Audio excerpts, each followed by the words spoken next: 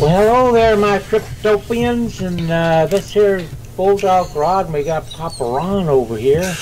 We like to see old Papa Ron. We're all cryptopians now, huh?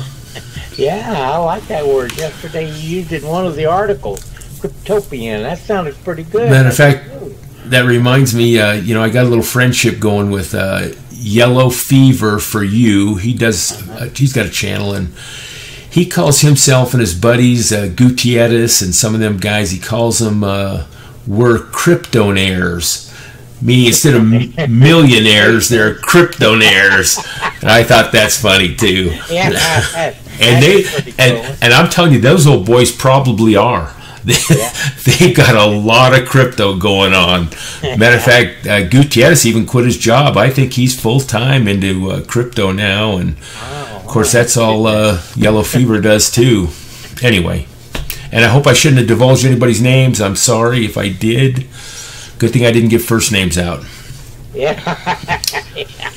Well, they're doing YouTube. So and I'm not. They haven't told me they're millionaires. I ought to give them a shout out. Yeah, but I ought to retract that. They haven't said how much money they're making, but I know they're heavily involved in it. Hey, Rod, we got a lot to cover today. We got to cover it then. And we don't want to get this into a 3-hour video, even though I could probably talk that long. I know you could. You know what his nickname is, don't you, Cryptopians? It's Eminem. Eminem? What does that stand for? Motormouth. Motormouth. Well, but let me tell you.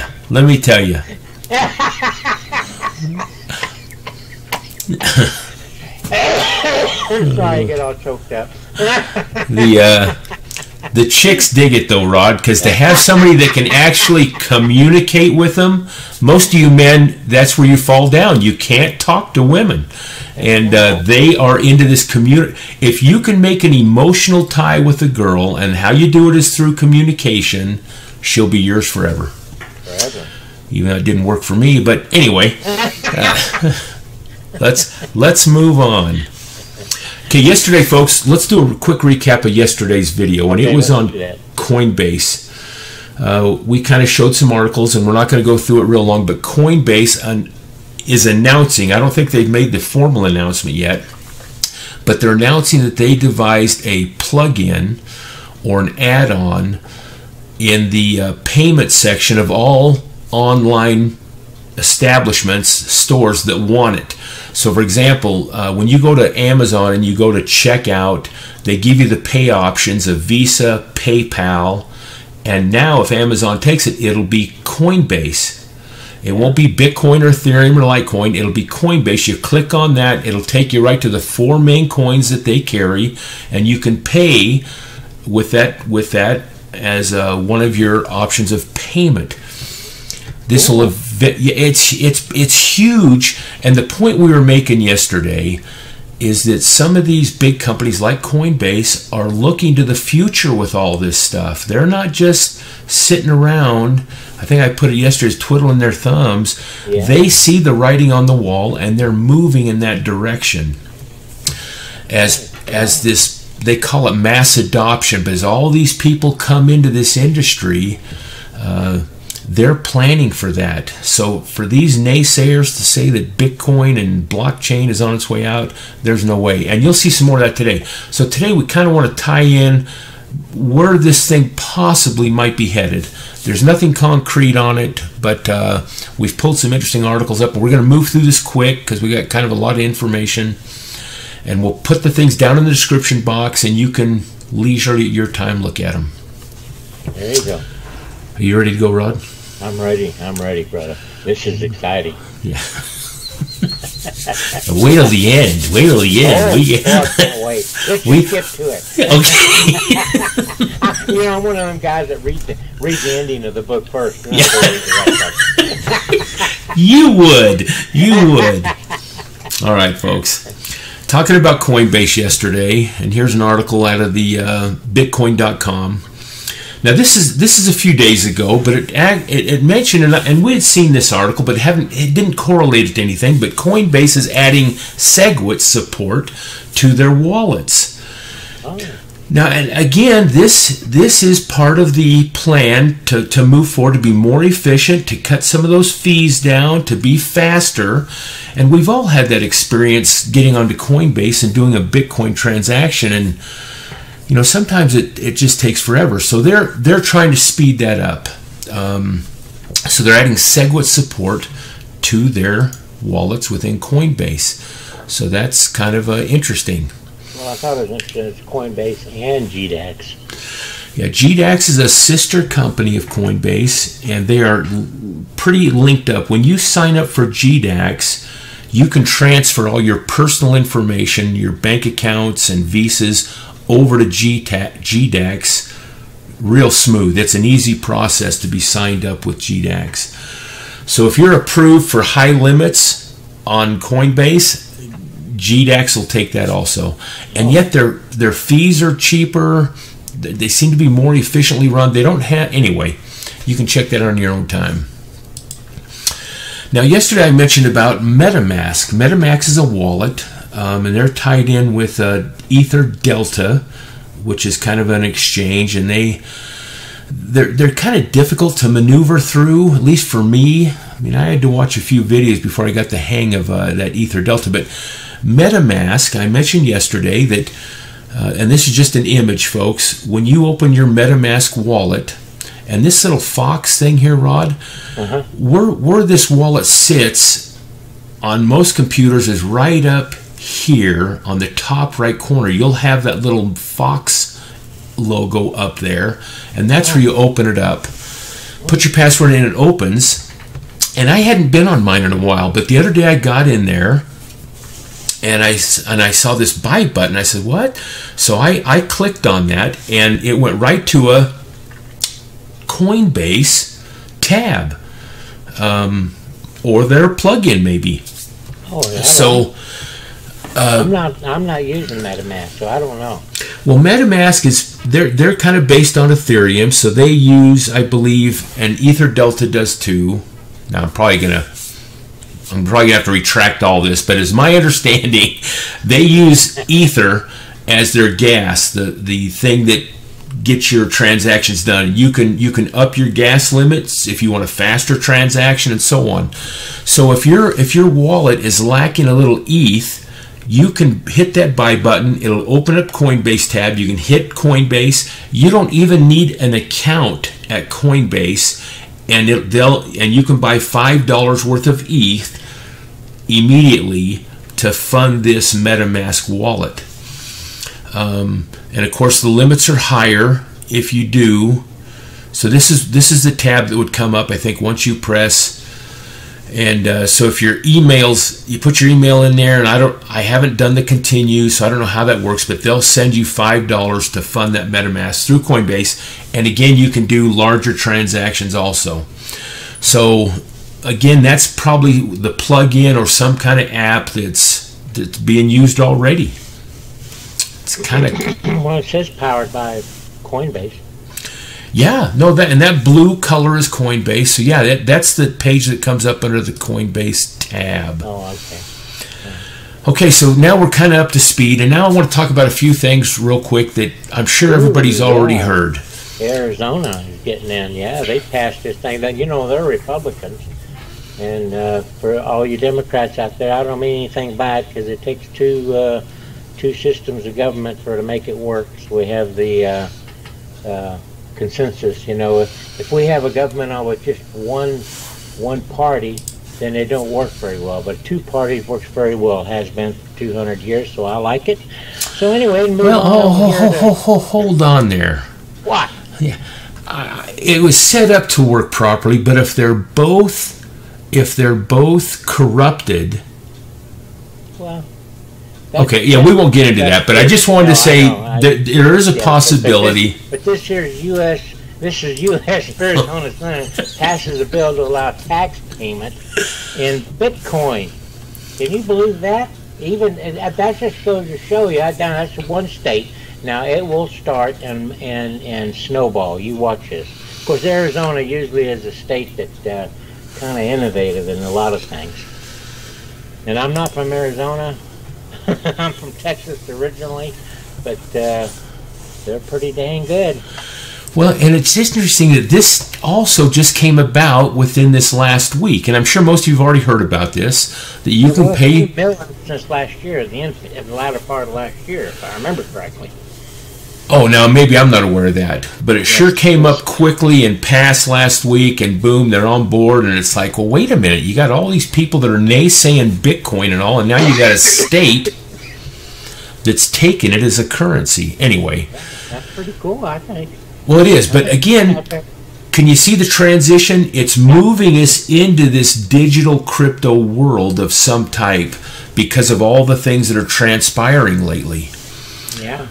And then we had this last week also that there was a testimony of this Christopher Giancarlo. He's the chairman, Commodity Futures Trading Commission. He went before the Senate Banking Committee and testified, or gave them this written testimony of his research into cryptocurrency. Now, folks, this thing is pretty dang long, and we're not going to review it or go through it, but we will attach it to the description box. But the point, and like I said, you guys have all probably heard of it. And Rod, here's what I'd like to do too. Yes. Bix Weir did a great synopsis. Okay, perfect. So we're going to have his YouTube down in the description box so you can hear him. It's a lot quicker than reading that thing, and he'll give you a quick synopsis of what was discussed in there and how positive it is. Of course, Bix puts his own twist on there, that it's the good guys coming about and all that. And that's fine. Anyway, so this will be down there. But again, here, this was kind of a panic at first when they were talking about these guys going before the banking committee, because they thought it would be a big negative thing on the crypto industry, but it turned out to be super positive. You got a comment on that? Sure, they did. I just thinking they probably crawling in their seats, man. Well, and this is kind of the direction that we're taking. This is like, why is all this transpiring right now? Why is all of a sudden everybody on board with, except the stupid J.P. Morgan bankers? They're still out there saying just idiotic stuff that shouldn't even be talked about. And these guys probably haven't read a dang thing. Probably haven't. Anyway, I'll get off that. You get me all worked up, and I'll have to get me a Coke and settle down. So anyway, these things have all been transpiring. They're moving towards the direction of either a digital currency of some type, blockchain technology. And Rod, you and I were even talking yesterday that we came across a couple articles. This is back in 2014 and 15. That back then they were talking about blockchain technology and moving towards this type of system. Well, let's keep going here. Then we got this here. Congress is reportedly drafting a bill that will mainstream digital currency. And this isn't real recent. This article was written back in August. But anyway, this is being discussed. This stuff's going on. And then you remember when Trump was running for president, he made the declaration that he would abolish the Federal Reserve during his time. Now that could be taken a couple ways. That could be taken, one is that he sees the evil, corrupt bankers for what they are, and how they control the whole world, and they're moving us toward a one world government. And he wants to get rid of that and get us back on square footing. Or you could take this, that he's part of the club and maybe moving us towards a digital currency to get us all cashless. Now, we've discussed in a few of our videos, Rod, about the negatives of being in a cashless society. You know, that they control you at that point. If everybody's on a digital system, which they control, not counting crypto. Yeah, crypto. It's decentralized. Hopefully. Yeah. which they control. You know, anytime they want to tax you, they can pull it out. Anytime they want to fine you for breaking the law, they can extract funds. They can penalize you. Let's say you broke the law, and instead of sending you to jail, hey, we're just going to cut your debit card off, buddy. Yeah, we're not sending you to jail. Yeah, we'll just penalize you right there in your own home. You won't have food for a couple months. How's that? Yeah. So this is the problems. And then, of course, to move us into that transition, they always blame it on, hey, the drug cartels are running wild. We got to get a handle on this. We got to get a handle on those non-taxpayers. We got to make sure that everybody pays their fair share, even though the government spends a gazillion times more than they collect.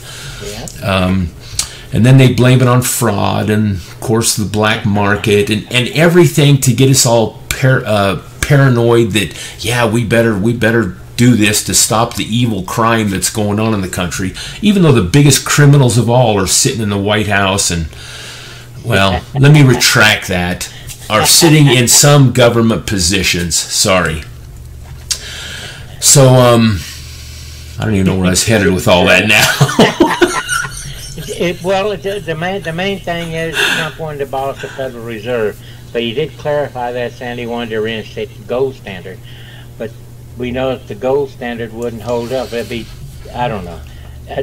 The only real way to help our government is to get into the cryptocurrency, and then one of these days it's going to be the payment form of the world. I really believe that.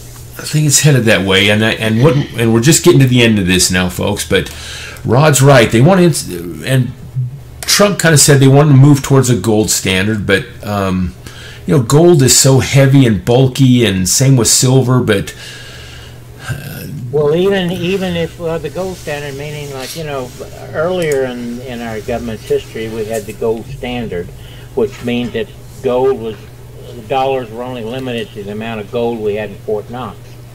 So it was backed by gold, and then it eventually went down to backed by silver. But now it's backed by nothing. Well, Nixon took us off the gold standard, and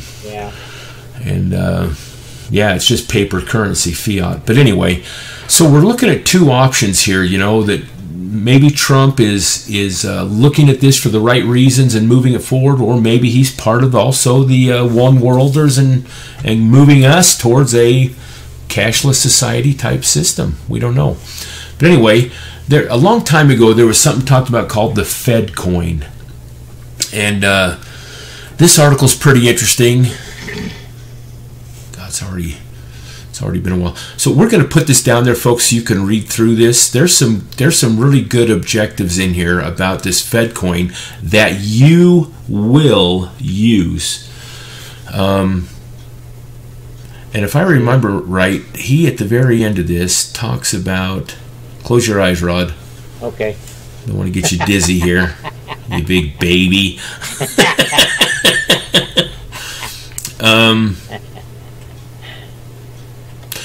Casey likens the potential currency revolution to the Industrial Revolution. The technologies developed then gave unprecedented freedom and literally life to the common man.